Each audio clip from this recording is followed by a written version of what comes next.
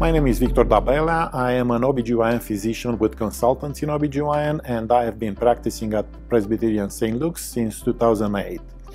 What are fibroids? Fibroids are benign, non-cancerous tumors of the uterus causing a variety of symptoms including abnormal bleeding, pelvic pain, urinary symptoms, or complications of pregnancy. What is radiofrequency ablation? Radiofrequency ablation is a minimally invasive laparoscopic procedure.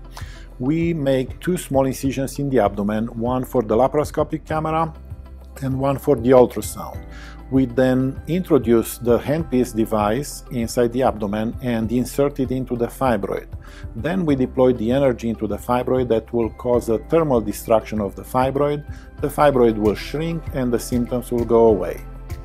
Who is a candidate for radiofrequency ablation? Basically, any patient with fibroids could be a candidate for radiofrequency ablation.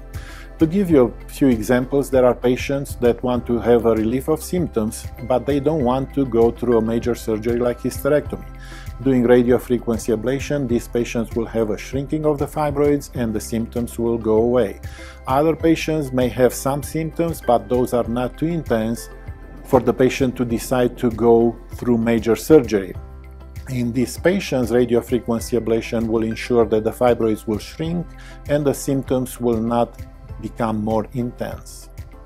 Recovery-wise, the patient will go home a few hours after the procedure. Full recovery is expected in 3 to 5 days, and usually they require only over-the-counter pain medication.